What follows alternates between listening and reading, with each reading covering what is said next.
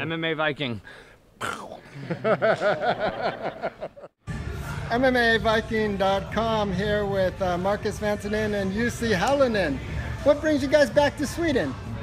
And Andreas and the guys called me to help Alex train for his big fight, so I just brought my buddies with me this time. And it's been awesome, good training and hard sparring. That's what we're still looking for. Yeah, I think I remember you coming for a camp when Alex was training for Matt Hamill. That was like, I don't know, 4 years ago or something. Yeah, I've been here a lot. I like it. When did you first meet up with Alex and start training with him? Well, the camp to Matt Hamill fight was the first time I came to train here, but I met him before and we thought that we should train together even before that. So yeah, but the Matt Hamill fight camp was my first training camp here. Great. So we saw both of you guys back in the cage at Cage 29. Marcus, your first heavyweight bout. Jussi, devastating finish. When do you guys see yourself back fighting again? I will fight,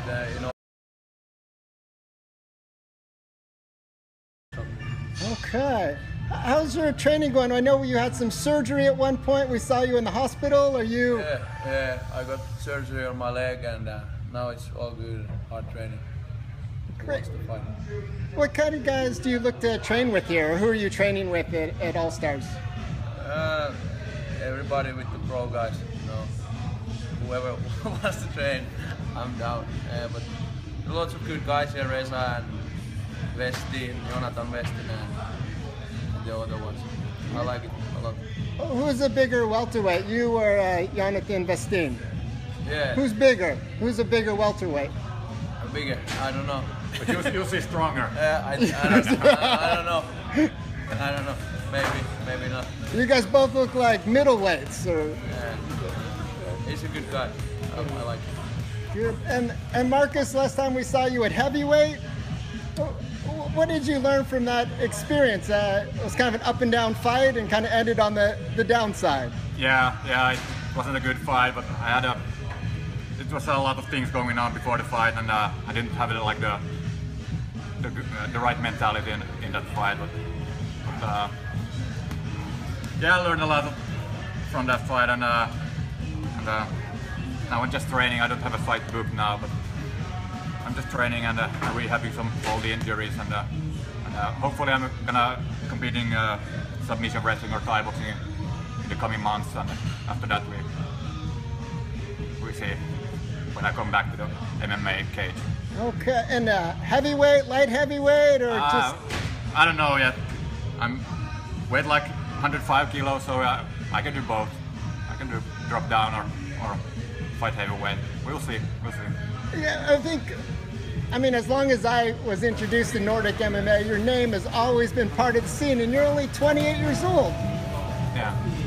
What kind of goals do you still see ahead of yourself, or you think this is the middle, this is the level, or there's a next level to get to? Yeah, I'm sure there's I haven't shown nearly all my potential. I know that I still have a lot to prove and a lot to show, and yeah, we'll see when I get back into fighting and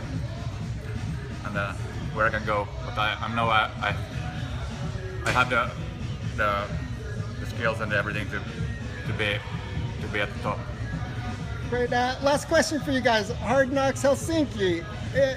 I mean, that just kind of came out of nowhere, and you guys moved there, and I see the pictures. It looks like a busy gym, and you guys are getting some younger fighters in the system and holding like amateur events there.